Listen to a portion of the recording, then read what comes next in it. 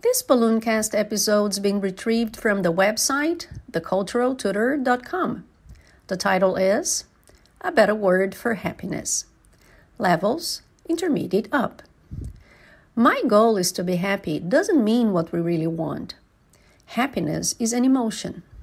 What people seek is something more. The ancient Greeks had a better word than happiness, eudaimonia. If you support a sports team and the team wins a game, you'd probably say, I'm happy they won. And yet, people also say they're happy when they get married, have a child, graduate, or achieve something important. Seems like the word happy is too broad. Because happiness is a fleeting, brief, often uncontrollable feeling. In other words, it's an emotion. Which is why saying you want to be happy in life doesn't quite work. That means you want to orientate your life around feeling a particular emotion. When people say they want to be happy, they're really describing something else. Sort of harmony with the world, being the best version of yourself, a state of peace and completion, of meaning, of purpose, of contentment. The ancient Greeks had a word for that, eudaimonia.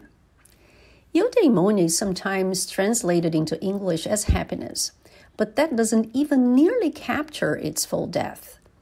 Other translations include well-being, but that term is a bit cold and uninspiring and has other connotations. So what did it mean to the ancient Greeks? Aristotle defined eudaimonia as living and doing well, while Plato explained eudaimonia as the good composed of all goods, an ability which suffices for living well, perfection in respect of virtue, resources sufficient for a living creature.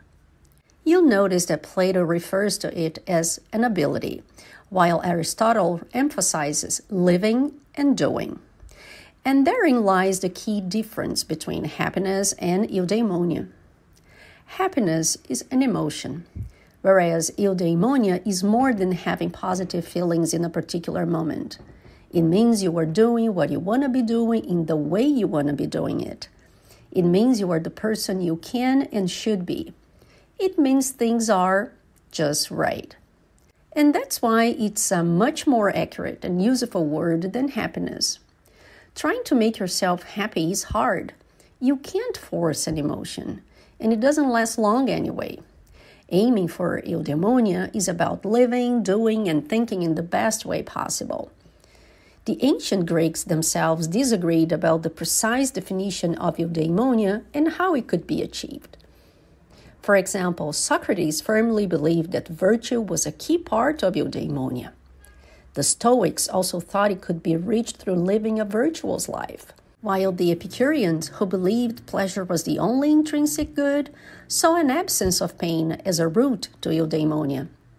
The way to achieve eudaimonia is an important discussion, but it's a discussion for another day.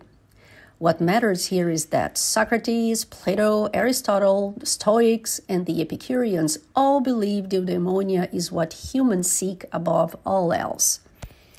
Like how in the 21st century we inaccurately describe finding happiness as life's ultimate goal. Everybody knows the word happy isn't quite right. So let's use a more helpful and more accurate word. Eudaimonia instead of happiness, and eudaimonic instead of happy. Because when you can name something, it allows you to understand and seek it properly. So that thing you are striving for, which you know happiness doesn't quite describe, it might just be eudaimonia.